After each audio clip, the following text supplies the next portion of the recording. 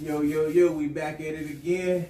And like always, I'm Murk. And I'm Murkette. And this time I'm excited because we get to discuss with you guys a common topic. And that is couples in the workplace. Oh boy, this is a fun one for us because we actually used to work together. And, you know, there was some good and some bad, but I wanted to hear it from your perspective. Tell me how you felt about it. I hated it. Now, I wanted to sugarcoat it. It made it sound sweet, but I hated it. Like she said, it had its ups. But the main thing for me is in a relationship, it's important to maintain your, even as you come as one, it's important to maintain your individuals, to have your own identity. And my home identity started to bleed over into my work identity.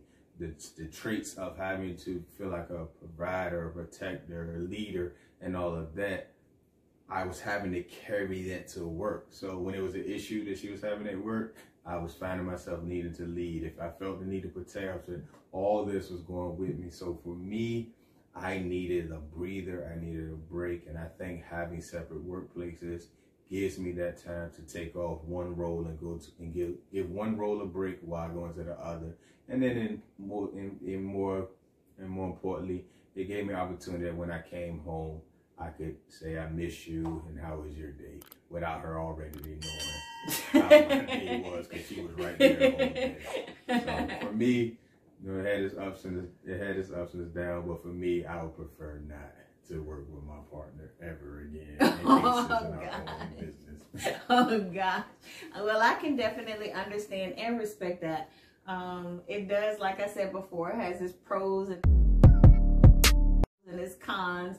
And at the end of the day, I do understand where you're coming from when you say the whole different roles that you might have at home and at work and vice versa. And you want to keep those separate, and that's really important.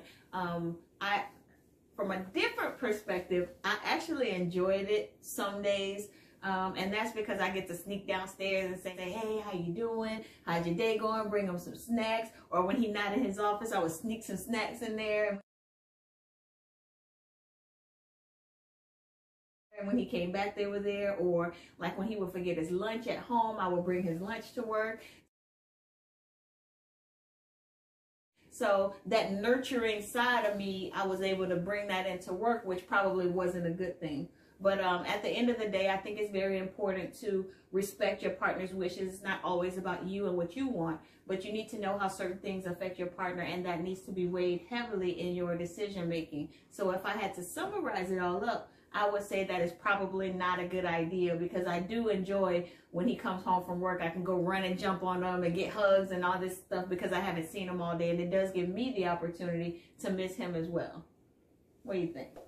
Yeah, I mean, for each their own, but, you know, I think we both agree it's nothing like missing your partner for a while. You know what I mean? Yeah. You know, just missing your partner and being able to come home and share, you know, individual stories about separate days and stuff like that. That's something that I think I enjoyed. And I enjoy it, and I wouldn't trade that for working with my partner for it. And let me just say, I did weigh his opinion and his feelings about it very heavily and made the decision that I felt needed to be made. But anyway, let us know what you guys think. Let us know if you're for it, you're against it, and why. And if there's anything that you would like for us to talk about, then hit us up in the comments and let us know, and we'll be happy to address those. And like always, this has been Murk and Murkette.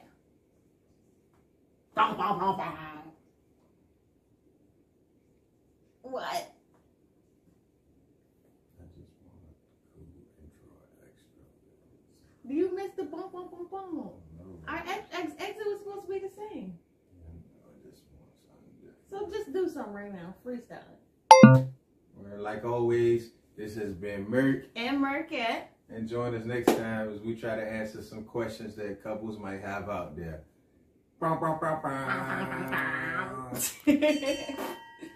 Doodle man.